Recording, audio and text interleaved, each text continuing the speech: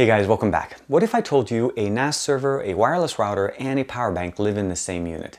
Today we're going to be taking a look at a device called the Tripmate Titan, and it's a device that's trying to do that. It has three things built into it: a built-in power bank, the ability to share files directly plugged into it using, let's say, a USB drive or USB interface, and also the ability of sharing an internet connection with multiple people, so a single Wi-Fi can become multiple to you. So let's see if this is any good. Does it really stack up to what it's trying to promise us? This is TK, this is the Tripmate Titan. Let's check it out.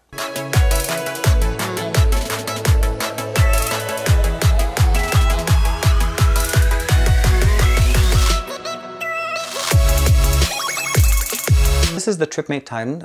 Model number is HTTM05. It has a built-in router, a NAS server, and a power bank. The company that makes it is Hutu. Hopefully I'm saying this correctly.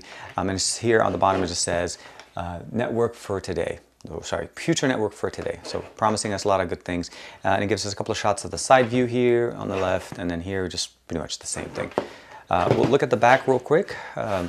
That's just more contact information for North America and Europe and Asia, of course. So let's go ahead and open it up. And we are greeted right away with the unit itself. I'll take it out. It has some weight as it has a built-in battery into it. As far as the bottom here, its capacity is 10,400 milliamps. So the battery here is built in as a 10,000 milliamp battery, and output charge is 5 volts at 2.1 amps, and input is 5 volts at 2 amps. So when we're charging it, we need to make sure that we're using a 5 volt 2 amp charger, and it will output at 2.1 amps as far as 5 volts. And we'll check it out. So we have a little opening here, opening up the USB connector. This is the micro USB charging port. This is the USB interface for NAS services as well as charging. So you can plug it in here and charge. Closing it on the left. The really nice thing that we have here is that it also supports wired connection. So this is a full-size network cable connection that you can connect to it, a reset button on the side.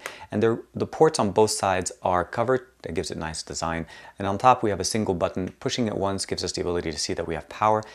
And when we do turn on the Wi-Fi, we have to press and hold, and it'll turn on the Wi-Fi at the same time. So you'll notice the green light, green, blue start turning on, and the battery starts going to the top. We'll put this on the side real quick and see what we have in the box. We do have a USB cable. This is a micro USB to USB type A. We'll use this for charging or for connection. And then last but not least, of course, we have the instruction manual that gives us the functional information on how to connect to this. So normally we don't really look at these things, we don't care, but today we are going to look at this as this is not a standard configuration. Looking through the manual, it's pretty simple as far as setup. All we need to know is a few things. There is an IP address that you need to connect to. So the first thing first is I do have the Wi-Fi turned on. I'm going to turn on Wi-Fi on my phone. I'm using the OnePlus 3.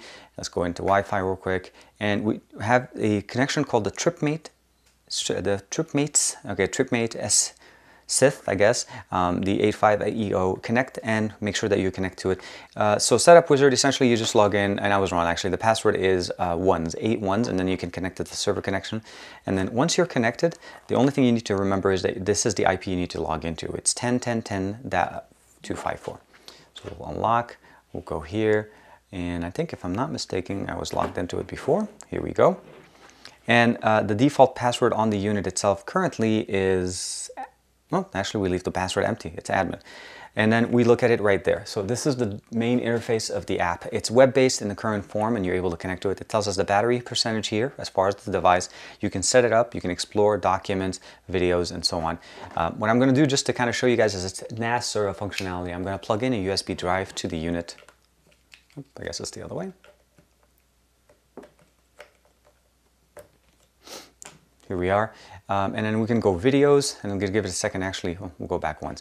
Let's say explore. We'll let it fall, and you'll notice it's going to give us volume 1 and volume 2. So I'm going to go to volume 1, and I did load a few videos in here. I want to test out a couple of things with it. This is a video I did for XDA not that long ago, and I'm just going to use pop-up layer for me and a little bit see how it works for this. We'll give it a second to buffer. Oops. Edge Plus from T-Mobile, and I've used it for a couple of weeks, and I really enjoyed the device for some time. So we're watching actually a 1080p stream. This is 1080p straight off the thumb drive, and as you see, it's buffering, it's working good. And we'll go ahead and close it. I'll go back. I want to check it out and see how it plays 4K or 2K video. This is straight off of my DJI Osmo, sorry, the DJI Phantom 3, and the resolution on this is much higher. We'll see how that plays. Of course, I get notifications on everything. You notice the video is working good. There's no stuttering.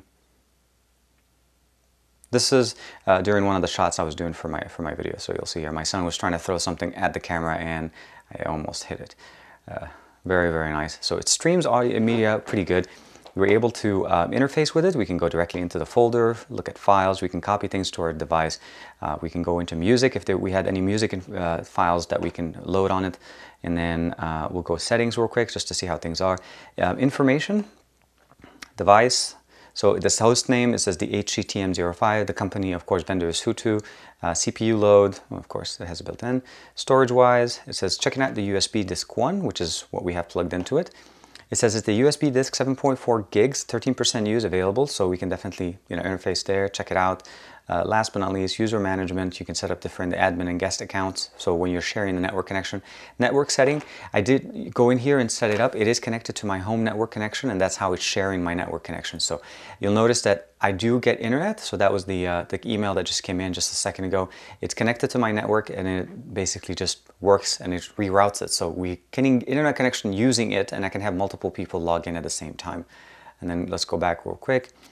Service settings, we'll go in, the Samba server and then the LNA server. This is the two systems that you can use to share. So where it becomes kind of like a NAS server, and you can set it up as far as password setups, what it can do and what it cannot do. And of course, system settings, time settings, firmware upgrade. If you do have a firmware file, you can download it and browse and update it. And then reset settings, of course. Time settings, you can have it auto sync or you can manually sync it. And then we'll go back. Now, the only thing you want to be aware of is if you have something plugged into it, you won't be able to connect it and charge the device at the same time. So if you're using it as a NAS, the built-in 10,000 milliamp battery will charge it and will give you the functions that you need. Very easy, very simple. I like it. It's very, very nice and very stylish, actually. Actually, almost matches the same color scheme as here. And then power it down by just pressing and holding the power button. You'll notice that the LED light will go off. And then it goes back, down, shut, down, and so the form factor is very nice. It's small, it's portable, it's easy to use. As you guys can see, it's really nice. It's actually, the only way I can describe it is it just fits in my hand, very easy to put in, like in the cars, put it in and just keep it there and use it when you need it. The really cool functionality is, let's say you go to a hotel and you only get one connection at a time. So they allow you to connect to one device. You can get this connected to the local hotel connection and then split it up to get 4 different connections on the same line, therefore saving you some money. So that's really one of the main benefits of these things. But not only that, it actually also supports a full-size LAN cable. So if you're at a hotel that doesn't have Wi-Fi, you just create your own Wi-Fi hotspot just right there, not even having to worry about it. There is a reset button there if you ever have any problems with it, and it defaults back to the standard numbers that you have.